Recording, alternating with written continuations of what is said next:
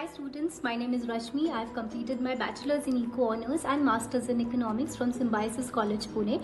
Currently, I am pursuing my PhD in Development Economics from University of Mumbai. I hold more than 3 years of teaching and research experience.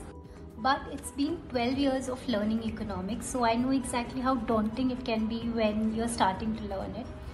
I remember when I signed up for the subject back in second year of my college, I did it because I was very fascinated by investment bankers, wealth managers, and the subject intrigued me. Eventually, yes, I did find my ground on the subject, but I do understand that how painful it can be. It's a very deceptive subject. It might look very fancy in the beginning, but it slowly loses its charm when you have statistics and Indian eco kick in. But leaving everything aside, it is such an important subject, I feel, that our country needs today.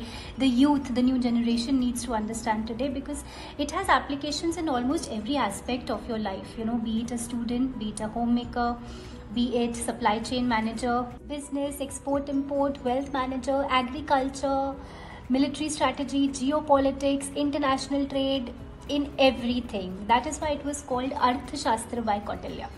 So join me in this journey of understanding the fundamentals of economics in a non-daunting way.